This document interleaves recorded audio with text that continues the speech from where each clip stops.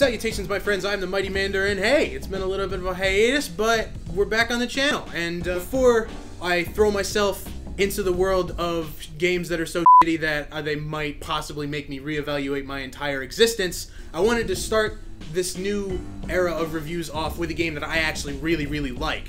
But first, as a 21-year-old college student who is currently in school and has very little disposable income as a result, I have to pick and choose the new games that I get each year very carefully. And sometimes they end up being a total miss, like last year's infamously overhyped and overmarketed and underproduced and generally just a pretty bad game, No Man's Sky, which I actually liked for a little bit. I had some fun with that game, but it did turn out to be a massive disappointment in the end.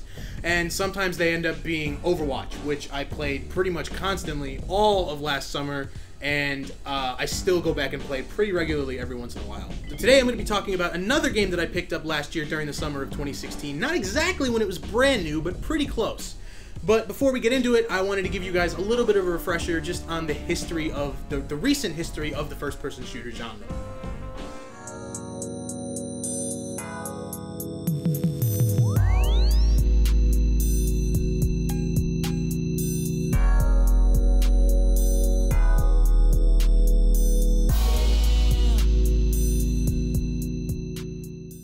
Sometime around the turn of the 7th console generation, the first-person shooter genre went through something of a renaissance. It had been around in various forms since Wolfenstein 3D, maybe even before then in concept, but the first-person shooter genre really started going through a golden era shortly after the turn of the millennium, and there was really one game that was really chiefly responsible for that: Call of Duty 4 Modern Warfare.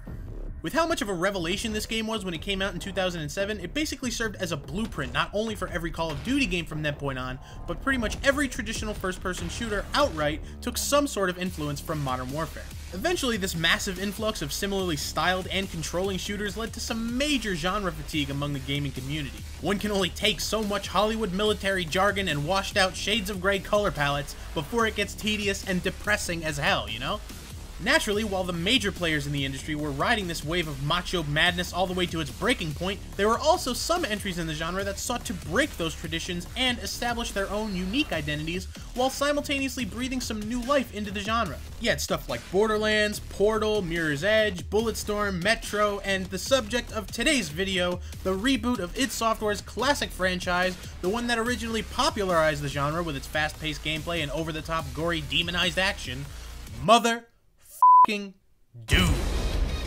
Developed by id Software, the same company that basically created the genre with Wolfenstein 3D all those years ago, and published by Bethesda, Doom was one of my favorite games of 2016, and was generally well received by both critics and audiences for its fast-paced gameplay, intense action, badass metal-inspired soundtrack, and more. However, the prospects weren't always so good for id's reboot of its classic franchise. After the release of the multiplayer beta for Doom, but before the launch of the game, players were slamming it online, bleating on about, "This isn't Doom, this isn't old school, this is made for consoles, it's just another Call of Duty clone." Well, guess what? F you. This game's awesome. Now allow me to explain why. Okay, so to be fair, maybe releasing a multiplayer beta instead of a single-player demo, maybe, you know, showing off the first level, wasn't the best call. The multiplayer, while perfectly passable, doesn't really represent the best of what this game has to offer. It would have been pretty hard for this game to divert from the new standard FPS multiplayer format of the Call of Duties and the so-ons, you know, with your weapon loadouts instead of your arena pickups, classes and customization instead of unique characters, etc., without inadvertently stepping on the toes of id's upcoming multiplayer shooter, Quake Champions.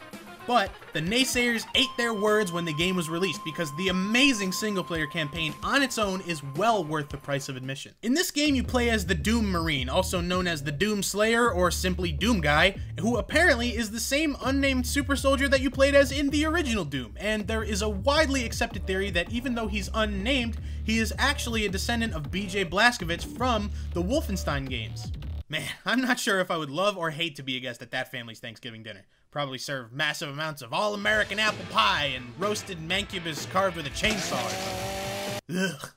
Prior to the events of this game, the demons actually detained the Doom Marine and put him into some sort of stasis because no matter how hard they tried, they just couldn't manage to kill the guy. This one man struck such fear into the hearts of the denizens of hell that they had no choice but to imprison him because they physically could not kill him. In any event, this is where the new Doom kicks off. You awake as the Doom Marine to find yourself in a scientific complex on Mars completely overrun by demons, and you get right back to doing what you do best, which is killing these demons in an incredibly violent and brutal fashion with an assortment of both primitive and advanced weaponry. And that can be the end of the exposition for some people. If you came here just to kill demons, then you can get right to it, ignore everything else that's going on, go where you're told, and you'll likely walk away completely satisfied because the combat and gameplay progression alone is likely enough to keep any FPS fan interested. The movement is fast and fluid, the frame rate on PS4 never dips below 60, and the weapons are each unique and satisfying to use for different reasons, and they, along with your combat suit and basic stats, health, armor, and ammo capacity, can all be upgraded at intervals throughout the game, and that sense of personal progression is one of this game's best assets. The story itself is linear and simplistic, with any real meaty details and backstory being hidden in the background. All completely optional, but all very interesting should you choose to explore it. Information about every character, enemy, and location can be found in the database, and there's a lot of cool visual storytelling moments interspersed during the lulls in the action. The theming is primarily based around corporate greed, and yet again, the dangers of mankind thinking it's indestructible and exploiting forces beyond its control. The extent of the consequences of that in this game is almost comical. The corporation in this instance, the UAC, literally hijacked the resources of hell itself in order to create a sustainable energy source. Like, just step back and think about that for a second. It is f***ing insane. The head of the UAC, Samuel Hayden, who is actually a robot man, sort of corrals you along to do his bidding because he needs you in order to regain control of his facility, and your only purpose and desire is to kill demons and not die, both of which retaking the facility and closing the portal between the dimensions will theoretically allow you to do. And man, is the Doom Marine f***ing insanely proficient at killing demons. Throughout the game, you'll gain access to 8 different primary weapons: pistol, 2 shotguns, assault rifles, chain guns, rocket launchers, Gauss cannons, and more. There's also a couple special weapons, like the insta-kill chainsaw that consumes a different number of fuel units depending on the size of the enemy you kill, and drops a surplus of ammo when used, and in the later stages of the game you unlock the BFG, which famously stands for Big F***ing Gun. Basically, it kills everything on the screen, saves your ass in a pinch. It's lovely. Love using the BFG. You gain access to these weapons by finding them as the game progresses, and you can apply different upgrades to them by finding field drones, one of this game's many collectibles scattered throughout the levels. Each upgrade heavily modifies the way in which your weapon is fired. You can make your shotgun shoot grenades, your assault rifle shoot mini rockets, or turn your chain gun into a mobile turret to burn through ammo and tear your enemies to shreds in seconds, just to name a few. And there's this game's glory kill system, which is brilliant in its own right. When an enemy is at low health, they start glowing, and if you hit them with a melee attack while they're glowing, you can perform a glory kill, a brutal hand-to-hand melee execution which is incredibly satisfying. And not only is it satisfying, it's a vital mechanic for survival in this game. Glory kills drop a higher amount of health, which you need to pick up because health does not regenerate in this game. So in order to stay alive, you have to move rapidly and play aggressively. There's a real sense of balance to the way these pickups are dispensed in this game. If you're active in the way you play this game and you use glory kills when you need health and the chainsaw when you need ammo, pick up the occasional quad damage or speed boost power up at the right time to use it for maximum effectiveness, this game in turn is incredibly rewarding and satisfying. Each level in this game is brilliantly designed. Naturally, they increase in difficulty as the game goes on. There are some levels on Mars and some in the actual dimension of hell, but all of them basically follow the same design principles. Let's use one of my personal favorite levels, the Foundry, as an example. Your objective is simple: stop the meltdown. Your primary objective in each level is always just a short, simple job to keep you on task. Again, no overly complex plot getting in the way of demon killing. Eliminating enemies and taking out these gore nests lifts the lockdown on specific areas, along with finding specific color-coded key cards or skulls, one yellow, one blue, all of which allow you to progress further in the level and complete specific objectives. I remember playing through this game the first time during the summer of 2016, and it took me until this level to really get into the groove of this game. I was really confused by the wide open maps and very intimidated by the sense of speed, but once I got to the Foundry late one night after work, it all really just clicked for me. I really enveloped myself in the thick, almost palpable sci-fi horror atmosphere of it, really started enjoying the minute-to-minute gameplay, the individual combat interactions, not worrying about getting lost, but enjoying the exploration. And while this is by no means an exploration-based game, it still rewards those who venture off the beaten path. Each level is massive, complex, and chock full of secrets to find and upgrades to collect, which is good, because it more than makes up for the relatively small number of levels the game has. I think there's 12 in total. You've got the previously mentioned field drones, Argent cells, which you can use to upgrade your health, armor, or ammo capacity. You can find hidden weapons like the plasma rifle or super shotgun and get access to them earlier than you would when you come across them naturally. Dead elite guards with chips that you can use to upgrade your Praetor suit to do anything from climb ledges and switch weapons faster,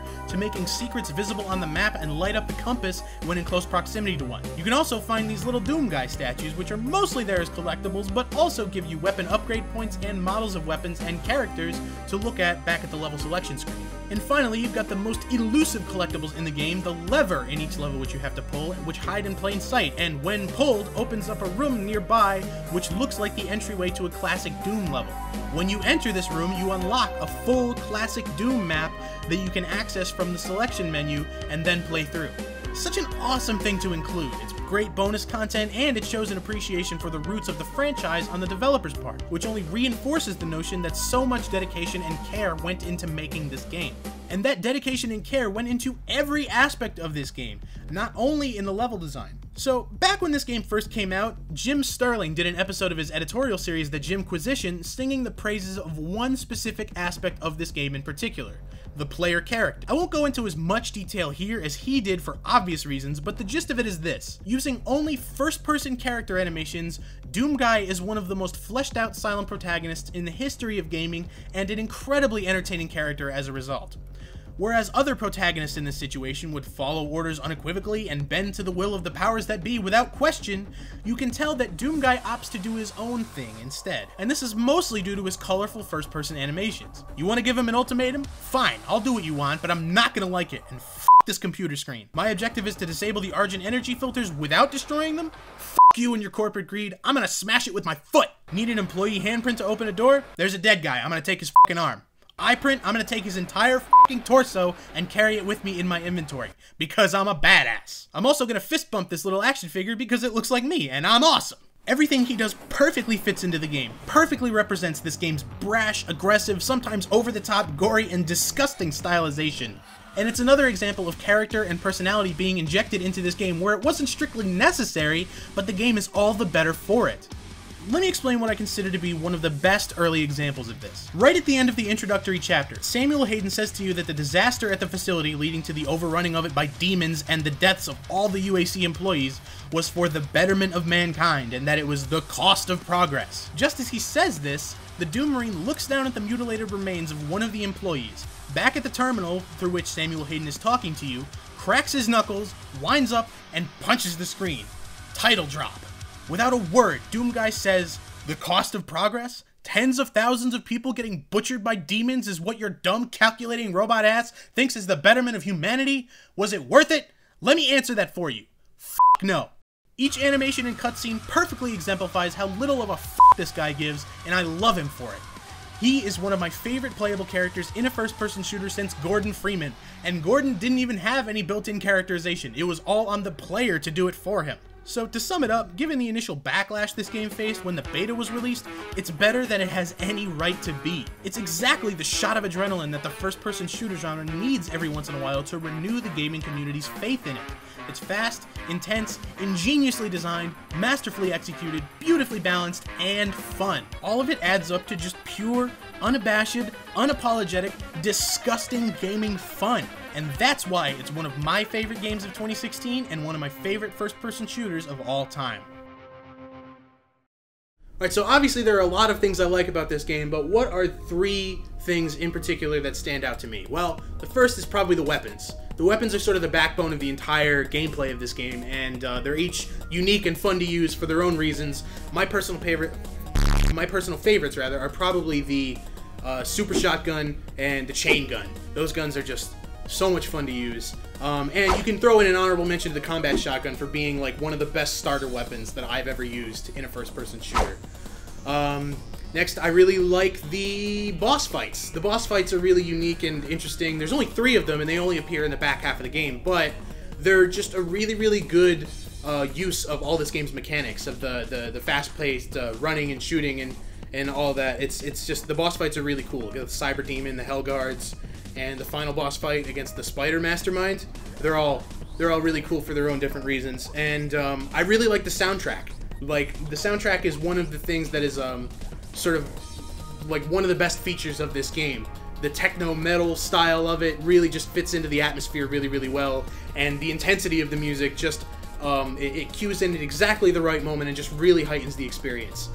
Some games like this use the music to really like dial you into the action, and Doom is just fantastic at doing this. Not only is it a perfect example of this, it might actually just be the new benchmark because it's so effective at dialing you in with the action. And you know what? Throw in an honorable mention to Doom Guy. I fucking love Doom Guy. He's such a great protagonist, and he's so understated, but just so over the top and crazy, and just he doesn't give a fuck. It's great. So let me know what you guys think. Do you guys think that id Software successfully revitalized their franchise with this new entry in the Doom series, or do you think they failed? Do you guys think this game will stand the test of time, or do you think it will fade into relative obscurity like its previous entry, Doom 3, did about 13 years ago? Let me know what you guys think in the comments below. As always, I've been the Mighty Mander, and I'll catch you guys next time. Peace out, my friends.